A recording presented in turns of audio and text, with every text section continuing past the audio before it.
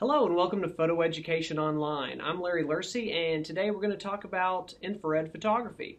Now, infrared photography is something that can give you a whole different look than your traditional photography, and what it generally will do is grass will turn white and trees will take on strange looks and skies will really be contrasty and dark, and it's really a cool look. But there's some tricks to it to get it to work right. You know, in the old days, we used to use infrared film, and it was really difficult to work with. You had to load the camera in complete darkness and keep the film in the canister all the way to the place to get it developed, and it was really difficult working with infrared.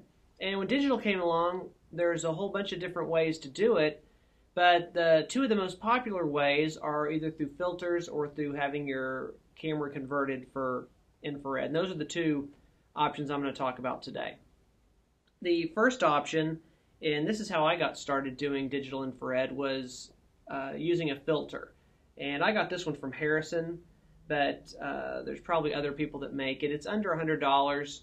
And if you see it, it's basically, it almost looks like a lens cap. It's completely black. You can barely see through it. If you hold it up, kind of up in the sky, you can see a tiny bit through the filter, but it's really, really dark. And so basically what you have to do is compose your shot, get everything set up, then you screw this filter on, and once it's on, you can't see anything through the viewfinder anymore.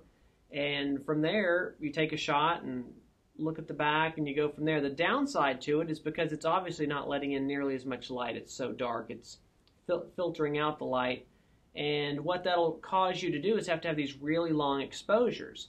And if you couple that with a f/16, f/22 to give you a really deep depth of field, you start combining those things together, and it's going to be some long exposures, which, if it's a very still landscape, maybe that's not a big deal, but a lot of times that starts leading to noise and things like that. So what I found I was doing when I was using the filter route was starting to back off on the f-stop, maybe shooting stuff at f8, and sacrificing a little bit of the depth of field, but in order not to have, a 70-second exposure or something like that. So the inexpensive way to go is with the filter, but if you try it for a while, I think you will probably decide that it's not right for you, that it's too hard to use. I would actually recommend that you go the other route, which is getting a camera converted for infrared. And what I did is I bought this online. I think I got it used. It's a Nikon D70, so it's kind of a in-between camera. It's not a point and shoot, but it's certainly not a pro camera.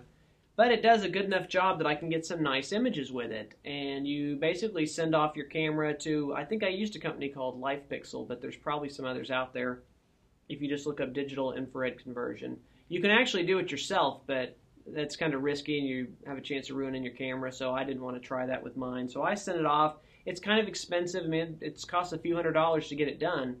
But once you do, your camera is pretty much a permanent infrared camera. You can't do any regular photography with it because they've modified the filter inside the camera. But the plus side is now it operates just like a regular camera. And so when you go out and you're setting your exposures, you can meter and do all that type stuff you would normally do and compose through the camera, and much easier to use.